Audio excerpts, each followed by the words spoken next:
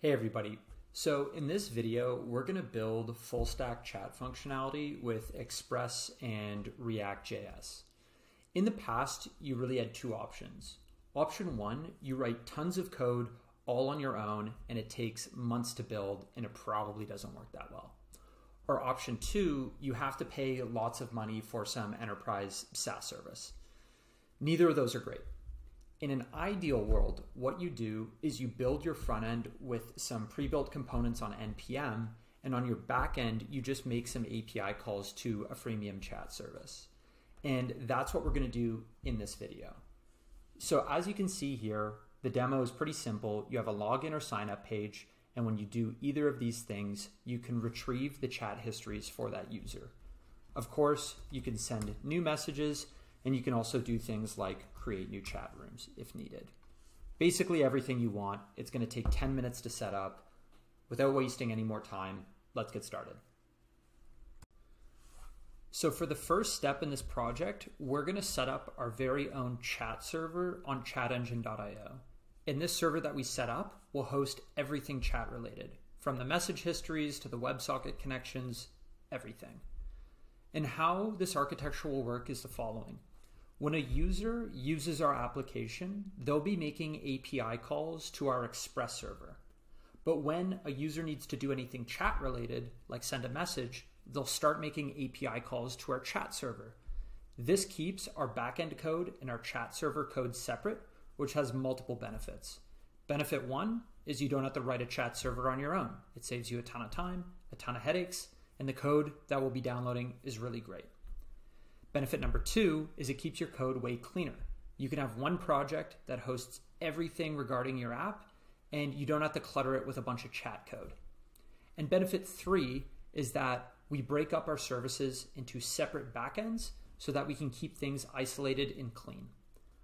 Assuming that you've bought into the idea of setting up a third-party chat server to host everything chat related, let's do exactly that. Go to chatengine.io. It's the first link in the description of this video. Sign up and create a new project. Once you do that, you get granted your very own chat server. Store these two pieces of information. The project ID will allow your API calls to identify the chat server we just set up, and the private key will give your API calls permissions to do things like create and destroy users, which is obviously sensitive. Store these two values because we'll need them for part two in this tutorial when we connect our backend to our chat server. So now that we have a chat server, which can support chat rooms, message histories, and WebSocket connections, we want to give all of our users access to this chat server so that they can set up chat rooms with other users, send messages, etc. So how are we going to do this? We're going to synchronize our user base on Express with our user base in ChatEngine via REST API calls. So whenever a user signs up for our service, they also have access to our ChatEngine chat server so that they can set up chat rooms, send messages to other users, etc. So let's see exactly how this works. To look at an example Express server, download the full stack chat code from the link in the description. Hop into Server Express and go to index.js. Now this is an example Express server that has two REST endpoints, one post for signup and one post for login. Now a standard signup flow involves the following code. Take all the user data, write the user into the database, and then return that user JSON once successful. That's still okay. You don't need to change any of this code, but you need to make one additional API call, which is a post request to API chatengine.io/users, where you store a copy of all that user data and you link the private key in the headers. This way, the user is now also stored on ChatEngine and they can use their exact same user data to authenticate into ChatEngine and start setting up chat rooms. The other API call is login. Typically, this involves taking a username and a password, fetching the user from the database, and then returning that user JSON once successful.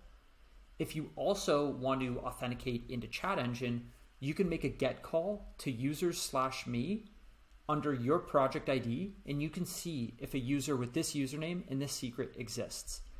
If a user already exists, you'll get a successful status and that user JSON returned.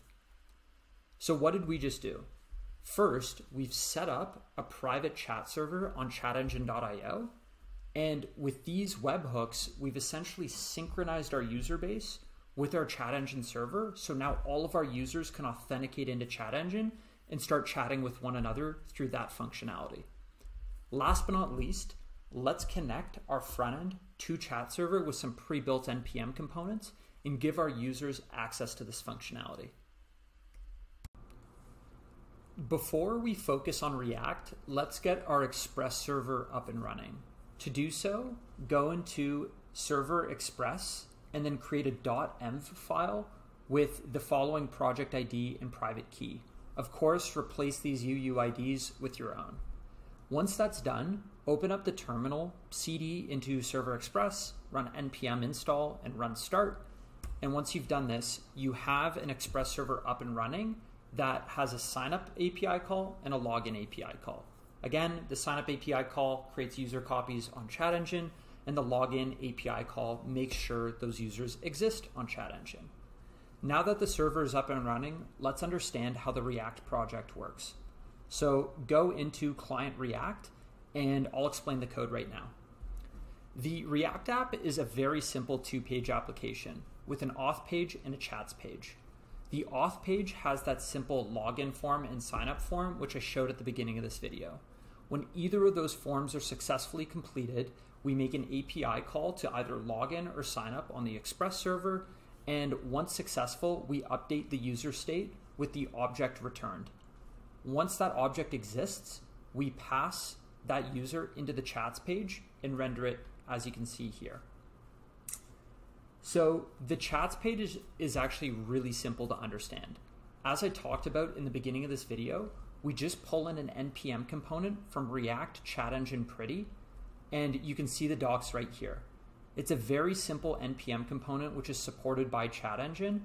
It has this really cool midnight theme and full-blown functionality to create chats, delete chats, send messages, etc. So let's see how this works.